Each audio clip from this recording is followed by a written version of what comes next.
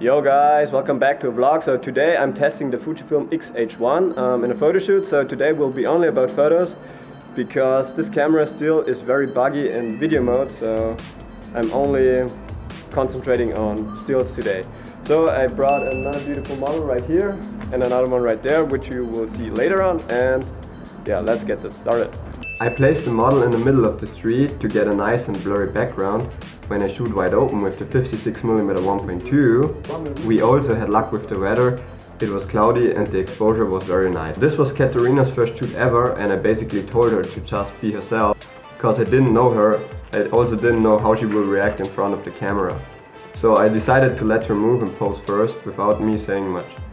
After a couple of minutes, when I got a feeling for her, I tried to give her more instructions to get the shot I want. Basic instructions like turn your body slightly, bring your head to the shoulder, play with your hair, and so on.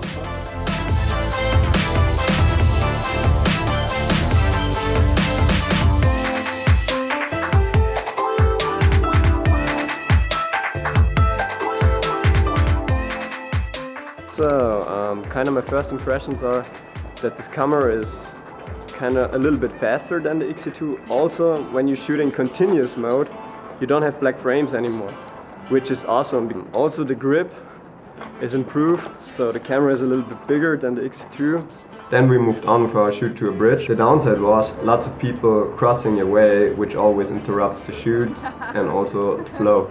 But on the other hand, you have the possibility for a chance of wind, and a little bit of wind makes everything more moody. Also, the photos which you have seen throughout the video have been edited with Lightroom. I'm really looking forward to test the video features a little bit more, and hopefully we will get an update pretty soon. That's mainly why I bought it, of the video features.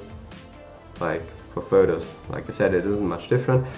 If you like what you've seen, please subscribe. If you have any thoughts, questions or other things, let me know in the comment section below. Thank you!